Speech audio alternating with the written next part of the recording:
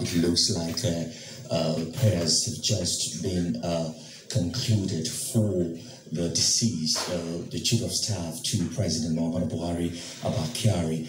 Of course, you know that the deceased had tested positive to the ravaging COVID-19 and had been receiving treatment, but he died on Friday, April 17, 2020.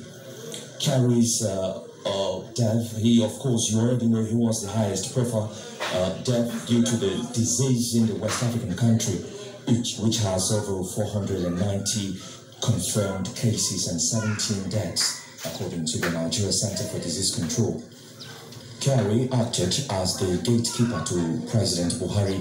He traveled to Germany in early March with a delegation of other Nigerian officials for meetings with the company.